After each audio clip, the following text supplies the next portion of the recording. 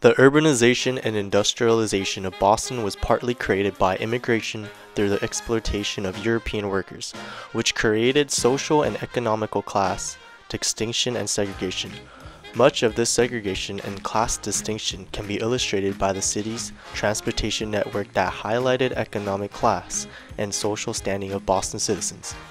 The increased attention to social class led to an expectation of women's behavior, allowing men and women to access the public spaces, which led to their involvement in Boston's development. In 1840, barely 30% of all Bostonians were foreign-born or were the children of foreigners.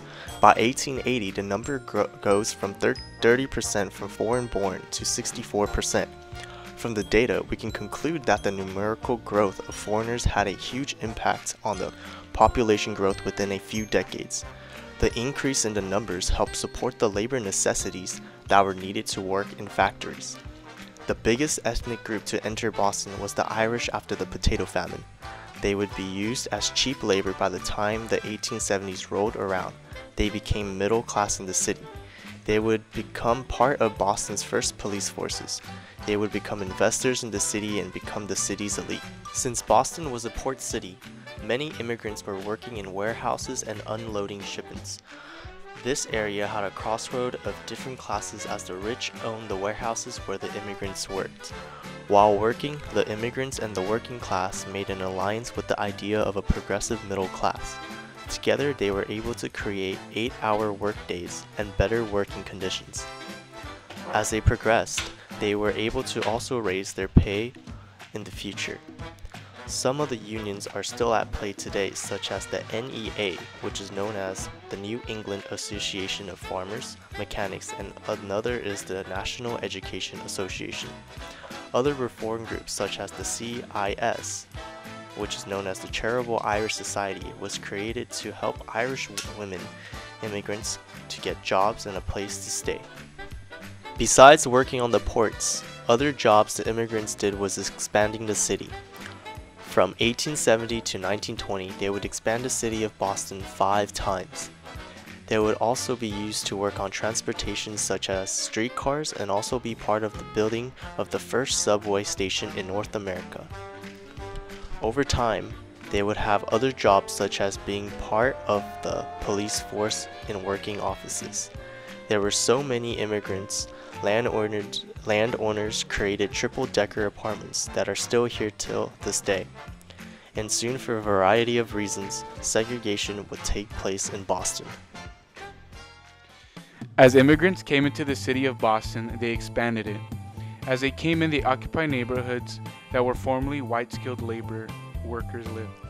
The white workers left the neighborhoods because they were dubbed a zone of emergence because of the many ethnic groups that were coming into the city. As they were coming into the city, they took over certain neighborhoods such as South Boston, Roxbury, Dorchester, East Boston, and Charleston. As the ethnic groups came into the city, the elite classes fled to the outskirts of the city, but used the new immigrants to build a new neighborhoods in the outskirts of town. They lived in the new industrialized suburbs such as Cambridge, Chelsea, Somerville, Watertown, and Quincy. Many of the immigrants lived near the ports, working in the factories. Even in ethnic places, each ethnic group lived in their own neighborhoods. Here are some examples of the ethnic neighborhoods in Boston. The north end of Boston was mainly Russian, Polish Jews, and Italians. Over time, the Italians would be the majority of the neighborhood. These immigrants worked in small factories, unloading ships and moving freights. These immigrant groups would focus on unskilled labor, which led them to getting low pay. The West End was a neighborhood that built many new buildings in the neighborhood. The main ethnic group in that side of town was Jews and the Polish. The Jewish and Polish immigrant groups would push out the old residents that were living there at the time, which were the Irish and African Americans.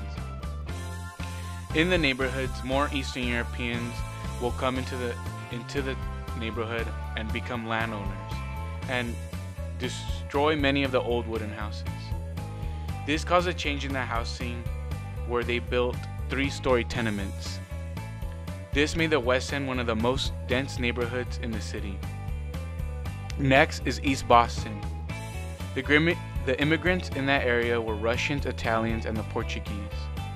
These people worked in factories, the railroads being developed, the docks that were built in 1875, the coal yards, and machine shops, to name a few. With new people coming in, there were the creation of settlement houses, such as the Goodwill House and the Immigrant Home. It had also created new housing buildings, such as the Triple Decker,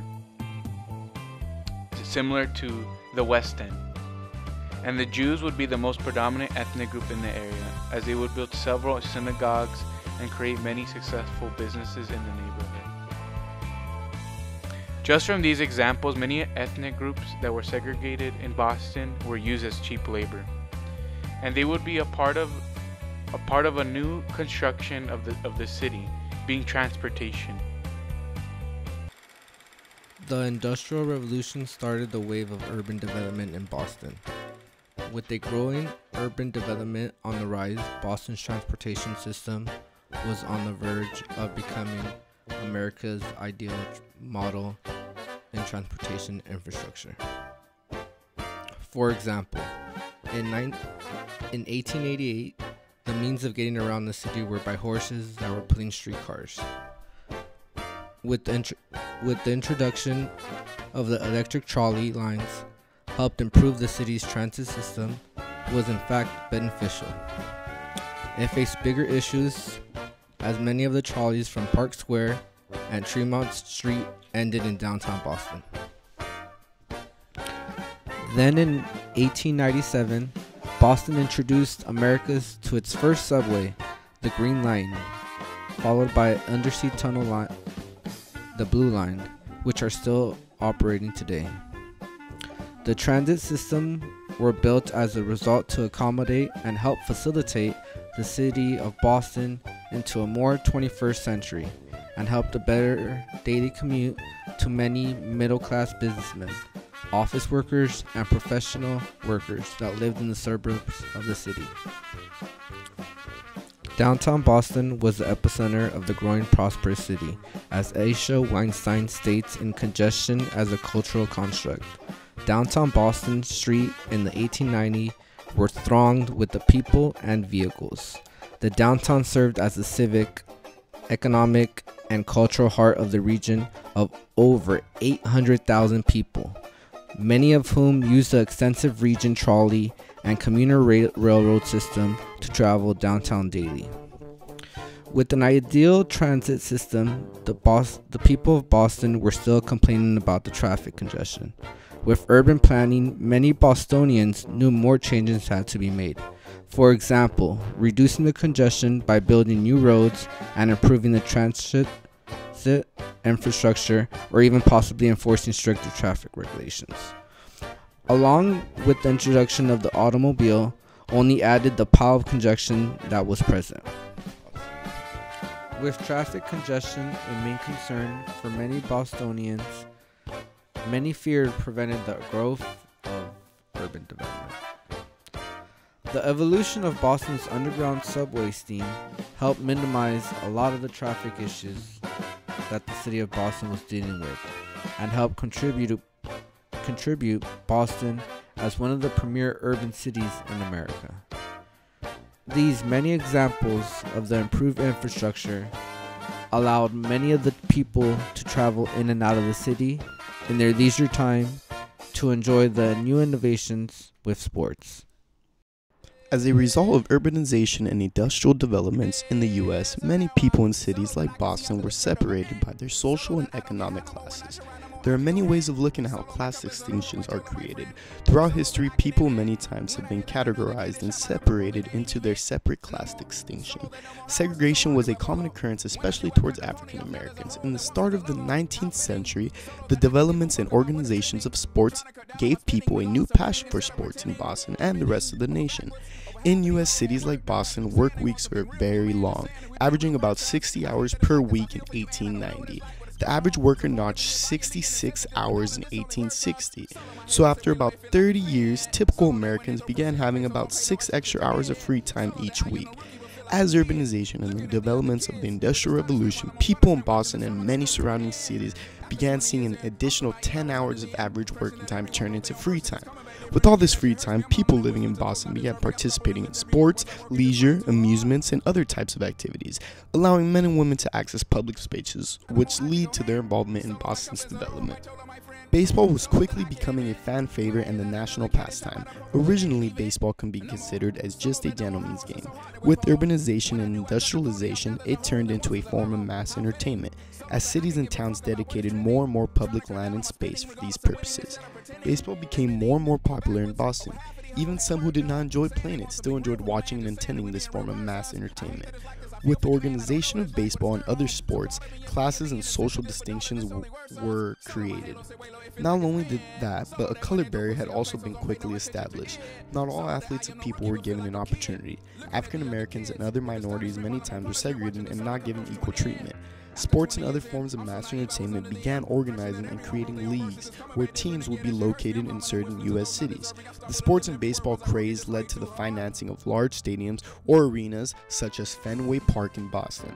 The first World Series championship was played in 1903 between the Boston Americans, a team in the American League, versus the Pittsburgh Pirates, a team in the National League. Fenway Park is still operating and in use today. Baseball was not the only popular sport where the increase in time and leisure were taking people. Boxing started becoming more respectable with new developments and the new innovation of gloves. Basketball was also invented around that time. In 1891, it was invented in Massachusetts by James Naismith, a YMCA instructor. During the winter months in cold U.S. cities like Boston, sports were not always common or possible. Basketball was constructed as an indoor sport, so during winter months, basketball allowed people to access public space for athletic competition. In the 19th century, there was an increased participation in both amateur and professional level sports. The growth in sports in America was spurred on by many factors, such as increased leisure time, improvements in standard of living, as well as the overall shifting of increased populations.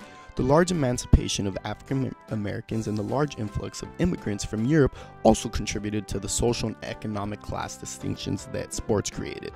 Although sports during this period or even afterwards offered a safe haven for the lower status members of society, allowing participants or people watching the ability to rise above some of the challenges of discrimination, societal mores, and other prejudices that they received through participation and achievement with these sports.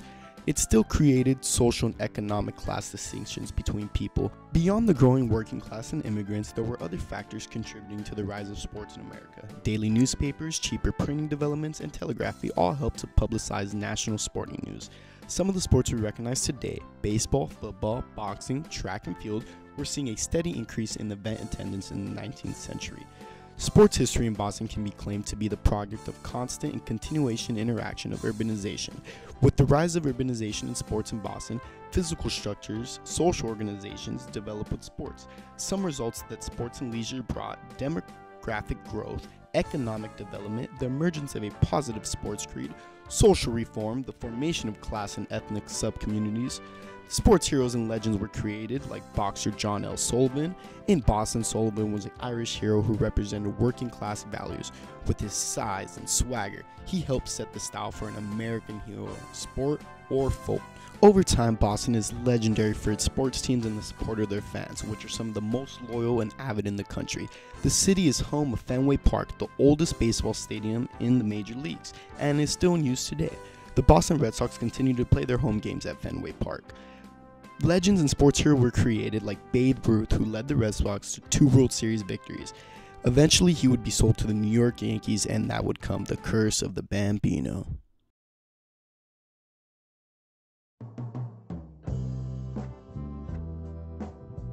During the late 19th century, women contributed in Boston, showing that simply they weren't just housewives but able to do more. Some ways women contributed in creating social programs such as MIHA, known as Massachusetts Emergency Hygiene Association, where the program helped women with educational programs and health. MIHA was established in 1884 to continue lectures for women initiated by the Women's Education Association. MIHA objective was conducting free and private instruction in first aid, personal hygiene, and sanitary science. by giving free and private instruction and allow women to contribute to the society of Boston, showing how people should check their personal hygiene. Many of these people they show were police officers, firemen, mechanics, and factory operatives. Mia also supervised recreational facilities such as playgrounds and sand gardens, especially in poor neighborhoods, and in the public bathhouse in the city's Italian district.